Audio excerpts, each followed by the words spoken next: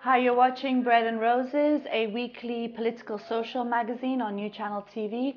I'm Maryam Namazie and I'm presenting this week's program with my fantastic co-host Bahram Soroush. Hi. And Fariborz Pooya. Hello. In this week's program, we're going to be speaking on the issue of stealthy freedom of women in Iran. Let's take a look at a short clip that we've put together so that you can see a little bit of background on the issue. Stay with us.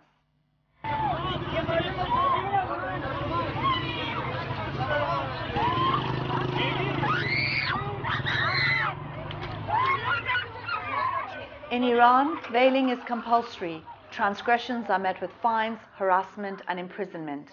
Nonetheless, countless women in Iran have posted unveiled photos of themselves on a Facebook page called My Stealthy Freedom. One of the women writes under her photo, "Let me live as I please. I have a small wish, which is as simple as being free to let the wind blow through my hair." It might seem crazy what I'm about to say. In related news, 6 Iranian unveiled women and men dancing to Pharrell Williams' Happy Song in a video on YouTube were arrested, mistreated, and released on bail. Yeah, baby, by the way. Because I'm happy. Clap along if you feel like a room without a roof. What's interesting about the clip is that when you look at the Islamic regime of Iran and just the inhumanity of that regime, you sort of think this is the most brilliant response to this sort of regime of horrors and inhumanity. It's, unveiling, it's dancing, it's being happy. It's the perfect response to a horrendous regime.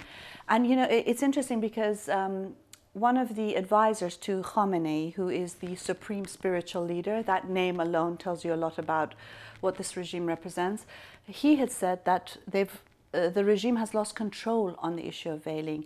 And the response is, yes, you have lost complete control. And this whole, move of women unveiling in Iran, despite all the risks, is a huge challenge to this regime, to its very basic fundamentals. I think you're right. The whole framework and structure of the Islamic regime is built around its misogyny and being against women and the veil. And veil represents this, the totality of the Islamic regime. By challenging the veil, the woman by unveiling in Iran, they're actually challenging the totality of the Islamic regime. And this is the point where the Iranian society is gaining its confidence to the point, is at the tipping point to bring about fundamental change in society. I think that's very crucial and important. I think it's a basic right for any woman to wear whatever they want to wear. Okay, so that's the basic thing. And we should remember that for 35 years, the government in Iran has imposed veil on Iranian society. And when they tried to do it back in 1979, because I would remember that, and actually I was there myself at that time, because Khomeini, the founder of the Islamic Republic, he said that women should start wearing the veil from the following day in public offices. And there was an outcry. And tens of thousands of women poured onto streets without the veil, obviously, because they said, we haven't made a revolution to go back. We made a revolution against a dictator monarchy to go forward for more freedom for women. And so they took that back, but then reimposed it later, along with the whole repression that they unleashed on society. Tens of thousands of people been executed. So it was imposed on the Iranian women. It wasn't something that the Iranian women voluntarily acquiesced to say, okay, we are going to wear the veil. Iranian society was not Islamic. It was not a veiled society. And what's interesting is after 35 years of their rule, it's still not Islamic. The fact that they need all these morality patrols day in and day out to harass women, to arrest them. I mean, the punishment for unveiling, forget about unveiling, just improper veiling in Iran is 10 days to 2 months in prison. Any transgression of Sharia law has a minimum of over 70 lashes. And there are so many cases of women who've been harassed, intimidated, imprisoned as a result, with acid thrown in their faces and attacks. You know, one of the slogans of the Islamist thugs in Iran was either you veil or you get a beating, basically. I think you're right, but what has changed from 35 years ago is that you have a whole new generation of young people in Iran who see themselves as part of the global youth movement, have come to the fore. Now they are teenagers, they are in their 20s, and they see the Islamic regime and the whole setup incompatible for what they want to do. And that's, they're spearheading not only the change in Iran, they represent this change in Middle East as well. And I think that's a crucial change that is taking place in the last few years, and we're going to see a lot more of this. I think that's the thing to watch. And I think what this movement is saying is that veil is not part of our culture. Despite all these, postmodernist statements that Iranian women themselves want to be veiled and wrap themselves up, it's their religion. This movement is saying, no, it's not. We want to live like a human being. We don't want any imposition on us. So the first thing, they want to live like any human being in any free society. So if it means challenging the government, if it means that the Islamic regime has to go, because of this protest, that shows what kind of regime we are dealing with. That this whole ideology rests on veiling half the population. And veil is, although it's just part of the problem, part of the issue of the women's oppression in Iran, but it is a very symbolic one, because when you challenge that, what you are challenging is the misogyny of the state as a whole. I mean, clearly, it's very clear that you can't have an Islamic regime, an Islamic republic, with unveiled women walking down the streets. It's just an impossibility. It's a contradiction in terms. It's, two different poles of reality. And in a sense, this is a huge challenge to the regime. They're very worried about it as well. And I think it's really crucial that people support the women who are coming out unveiled, at great risk to themselves. But as you said, it shows very clearly this is not people's culture. And if it was their culture, the regime wouldn't need to impose such huge amounts of force to police what people are just wearing in their day-to-day lives. And one of the characteristics of this new movement, or the change that is taken in Iranian society, in its publicness. It's open challenge to the Islamic regime. Yeah, it's not stealth in any way, is it? It's there for the world to see. I saw recently, last week, a video that a young lady looks in the camera, takes her veil off, and says, "Let me breathe a bit of freedom." And she walks through the streets of Tehran with, and you can see the confidence, and you will see the photographs, videos of so many women who are doing it in different parts of Iran now as an open challenge to the Islamic regime. A very corrupt minority, a religious minority, are in power.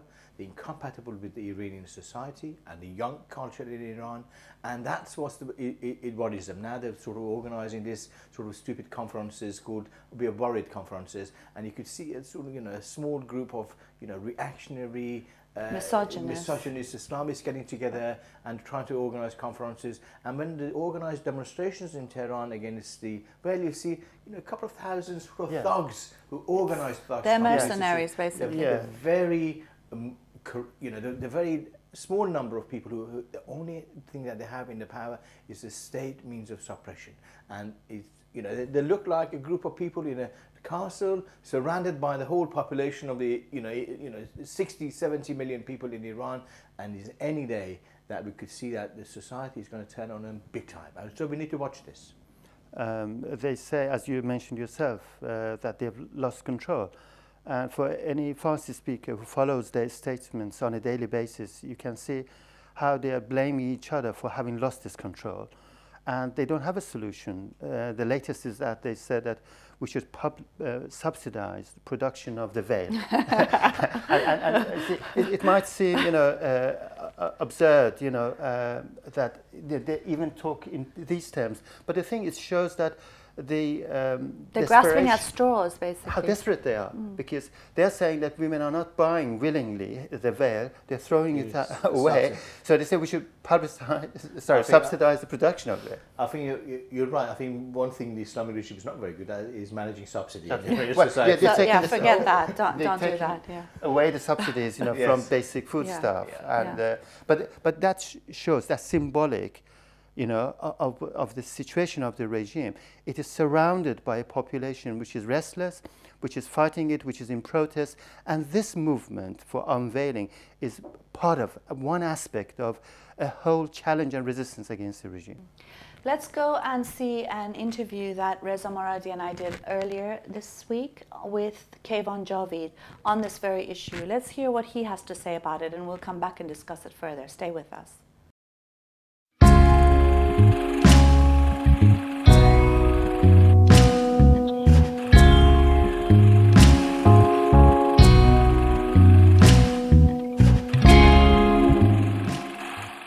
در رابطه با همین صفحه فیسبوک آزادی‌های یواشکی و بی‌حجابی زنان در ایران، نظرتون در رابطه با این چیه؟ اهمیتش چیه؟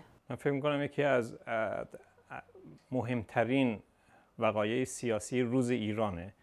یکی از در دفاع از حقوق زن و حرکتی که تعرضی که زنان به فرهنگ اسلامی، به حکومت اسلامی سازمان دادن و جمهوری اسلامی خوب درک کرده، فهمیده، اهمیتش رو میدونه، جامعه خوب میدونه اهمیتش تو کجاست، خصوصا زنها خوب میدونن که چه حرکت عظیمی رو شروع کردن و دنیا میدونه و مهمتر از این که کل دنیا اهمیت اینو فهمیده و توجهشون به مبارزه زنان علیه حکومت اسلامی جلب شده به نظر من. جالبه، مثلا بهش میگن آزادی‌های یواشکی، ولی خیلی یواشکی اصلا به نظر نمیاد. یعنی توی اذان عمومیه. اگه تو کوه بود و توی جای دربسته بود که قرار بود اینا عکس بگیرن، برای آیندگان خودشون بذارن، برای نوه‌هاشون بذارن، بگن دیدی مثلا مامان بزرگت یه روزی از ترس جمهوری اسلامی، از وحشت جمهوری اسلامی توی محیط بسته عکس گرفته، حالا تو ببین مامان بزرگت این شکلی بوده. مدیای اجتماعی یعنی علنی، انقلاب مصر با مدیای اجتماعی سازمان دادن. وقتی از مصر ما میبینیم انقلابشو میدیدیم، هر روز تمام توجه این بود که بریم ببینیم مردم چیکار دارن میکنن، تو ویدیوها ببینین. انقلاب 88 اولین بار مدیای اجتماعی رو آورد میدون. این هیچ چیز حواشکی نیست. شاید بالاخره که هر کسی میخواد سازمانش بده و اهدافش هر چی تو دلش بود، تعرضی که زنان انجام دادن این دیگه قابل کنترل نیست، اصلا حواشکی نیست، کاملا علنیه. مدیای اجتماعی یعنی علنی، تلویزیون یعنی علنی، یوتیوب یعنی علنی. کسی اینو نبینه یعنی در واقع هیچ چیز از تبلیغات و از مدیای اجتماعی و از فعالیت اجتماعی نفهمیده. یعنی یه چیزی که خب خیلی گفته میشه اینه که انقلاب آینده ایران زنانه خواهد بود. این به نظرت وصل هست به این؟ امیدوارم اینجوری بشه. یعنی ولی و نگاه کنید، زندگی زنها به بردهداری تبدیل کردن. وقتی شما از یه زن تو ایران حرف میزنید تو چارچوب حکومت اسلامی، یعنی برده هایی که به زنجیر اسلام بسته شدن، به زنجیر حکومت اسلامی بسته شدن، کسایی که برای خلاف جریان بودن زندانی شدن، بازداشت شدن، کتک خوردن، جریمه شدن، پونه رو کلشون بستن، زدن که به عنوان تنبیه شلاق خوردن، بچهای کودکستانی رو مجبور کردن مقنعه بذارن برن تو مدرسه و زنی که به طور مثال نمیتونه تو اتوبوس راحت باشه، جاشو جدا کردن. فوتبال رو میخوان، جام جهانی رو، همه دنیا میخوان فوتبال رو نگاه کنن، میگن سینماها باید زنان و مردونه بشن که زنها نتونن برن فوتبال نگاه کنن. به طور وحشیانه علیه زنها عکس العمل نشون داد جمهوری اسلامی، یعنی فقط برای کنترل جامعه، برای مرعوب کردن جامعه. و خوشبختانه جامعه ایران سکولارترین، پیشروترین و بهترین خواسته ها رو داره برای برابری کامل زن و مرد و هیچ جریانی دیگه نمیتونه زنها رو برگردونه به این که برو آشپزی کن، برو بچه داری کن، برو سرویس جنسی بده، اینا کارته. اسلام اینو میگه گورو پدر شما، گورو پدر اسلامتون، گورو پدر هر جریانی که میگه که زن باید سرویس بده به این و اون. زن انسان کامل با همه حقوقی که تو همه جامعه داره اونا باید برخوردار بشه و انقلاب بعدی مهر زنانه بودن خودشو داره، چاره ای نداره. یه چیزی که هست، خب بعضی میگن که خب به قول خودتون انقدر زن سرکوب و اذیت و آزار شده تو جمهوری اسلامی، خب حجاب میگن یه بخششه یا بخش مهمش هم نیست، فقر هست، بیکاری هست، احتیاط هست، کلی مشکلات دیگه. آیا این کمرنگ نمیکنه اون مشکلات دیگه وقتی فقط روی حجاب داریم تمرکز میکنیم؟ یه بخشی از مبارزه است. مبارزه مردم ایران همه جانبه است. سر دستمزد بالاتر مبارزه داره میشه. کارگرها برای 40,000 کارگر تومار امضا کردن برای بالا رفتن دستمزدشون. اعتصابات، اعتراضات کارگری رو میبینیم تو همه بخش‌های جامعه. مبارزه است، میجوشه و این پرچمی بود که روز اول حکومت اسلامی به دست گرفت، حجاب.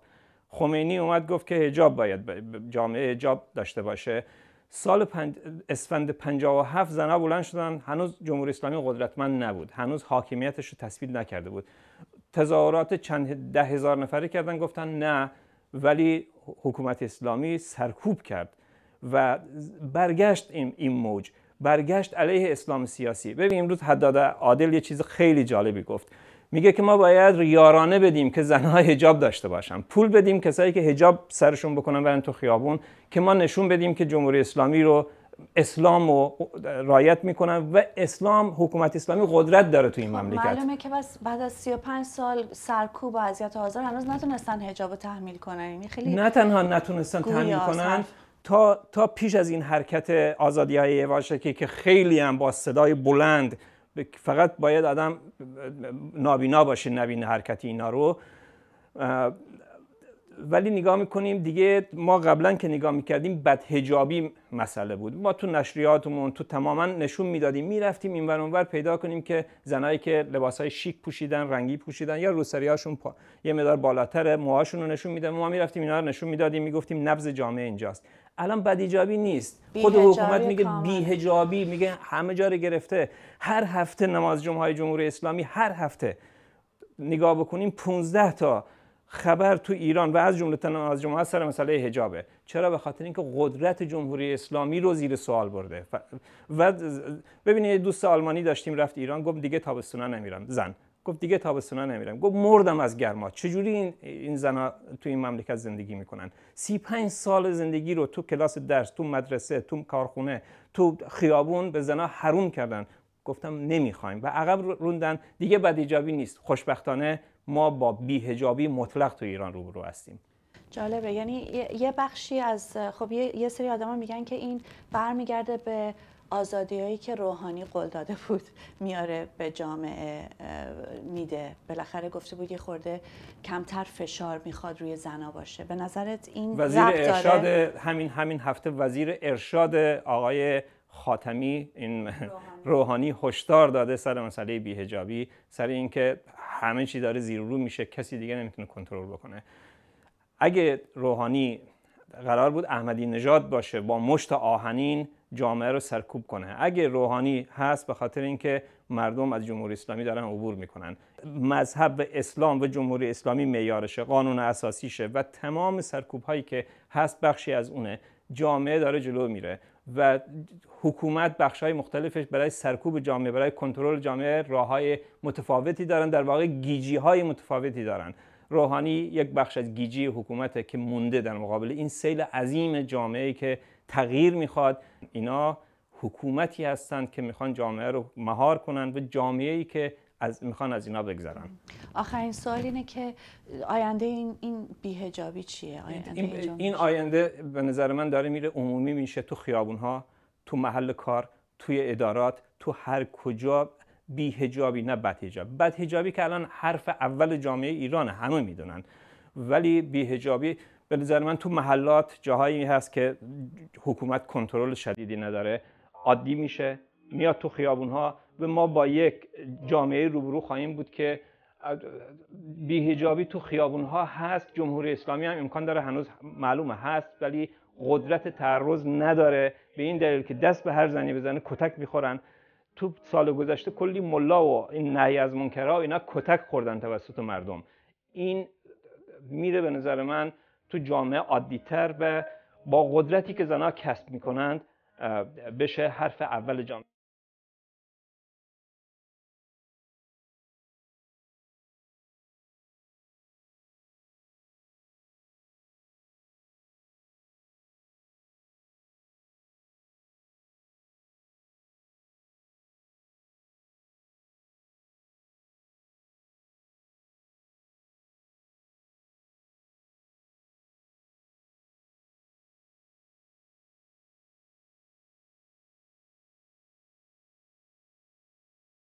I hope you enjoyed that interview with Keyvan Javid. I think he raises quite an important issue on the matter of social media and how that's really helped to highlight the huge amounts of protests that we know already exist in Iran, especially if you look at the situation there, you can see it very clearly. But this has helped to bring it to the public eye, and in a sense, social media has been key in helping to do that. Now, going back to the issue of the veil, I mean, I think, you know, it's important to say that the veil is, you know, people have a right to wear what they want, including to wear a veil. But the reality is that, you know, a vast majority of people will most likely not wear the veil, was it not imposed by force. And that has to be true, because if it wasn't, they wouldn't need to have, you know, patrols going up and down the streets and harassing and intimidating people. As was not the case in 1979, you know, and the majority of the women were not wearing the veil, so it was imposed on them. So this protest movement is going back and saying publicly that this is not our wish, this is not what we want to do. And the point you mentioned about social media, and Keyvan mentioned, the interesting thing is that, well, first of all, we should point out that in Iran you don't have full access to a lot of it is filtered. Exactly. Okay? Yeah. So imagine if it was not filtered, the amount of protest that would be reflected and highlighted on that. So the social media has facilitated and given expression to an already existing protest movement. So we used to see just single videos on YouTube, some women just without even completely unveiled, going on the streets. And the reaction of the people generally is so good. That's the interesting thing. Because the majority of the people feel the same. They sympathize with that. That's how they want it. Some people, of course, they would turn heads, but you wouldn't see anyone objecting to it. And now this is happening on Facebook and on social media, and it's becoming a norm, and the regime's leading people are saying that, you know, they've lost control and, you know, they can't do anything about it. I mean, can I just also ask you something specific, and that's about Rouhani, because there are a lot of people in the West, for example, who say, well, you know, this all has to do with Rouhani because he wants a more open society. Well, you know, they're executing more people than they did under Ahmadinejad, under this wonderful Rouhani, and so on and so forth. He's the president. So what's your response to the people who would say that? Of course, this has been going on for a long time. Rouhani tweets and he says, "Oh, you know, you shouldn't be too harsh on the young people." Now he doesn't say to people that as his government is actually the whole infrastructure of the Islamic regime that he represents bans Twitter and social media in Iran. They just recently they wanted to actually prosecute the you know, the owner of Facebook in Iran. I mean, this is something we're facing in society. All of society in Iran are getting to a point. Even these guys are worried. You know, they know that they can't control it. They know that the whole society against it is trying to pretend. Rouhani, there was a caricature sort of published online a few days ago. Rouhani is playing a guitar. At the end of the guitar, there is a noose hanging from there. That represents the totality of the Islamic regime. Always, the Islamic regime has had characters who would, for the consumption of the West, particularly for the consumption of waste, occasionally they make these noises, but they belong to the infrastructure of the Islamic regime. And this movement is going to wipe up the whole of different functions of the Islamic Last regime. comment, because we have not very much time left. You should remember that Rouhani has been one of the leading you know, pillars of the regime from the beginning. And he's as much interested in the survival of the regime as the rest of them. Okay, but because of these recent efforts to get rid of the economic sanctions, and the fact that Iran has become highlighted it's on the news every day. So they have to present another picture of Iran, and that task is Rouhani's. But in actual fact, he's part of the same regime. And if there were any free elections, Rouhani would not have been elected. Okay? And so people's choice is not Rouhani. And there is, I think it is absurd to claim, as some in the media do, that Rouhani is apparently the good cop of the Iranian regime. They're part of the same system. That's what I'm thinking. I mean, it would be interesting to know what you viewers think about this issue. Obviously from our perspective, the veil is a key issue. It's not a piece of cloth. It is a symbol of the regime, but it's also a symbol of discrimination against women, misogyny, the fact that they're considered second-class citizens. It doesn't also say very much about men and the fact that they are not able to control their urges if they see unveiled women. We know that's not the case, and we know that this is the regime's culture, not people's culture. Tell us what you think. In the meanwhile, I just want to remind you that we have a fundraising campaign that's going on for another 15 days or so for a video mixer and computer and so on for our program. If you can support us, you'll see information on it at the bottom of the screen. Please do help us. I hope you enjoyed this program, and until we see you again next week, we hope you have a wonderful week. Bye.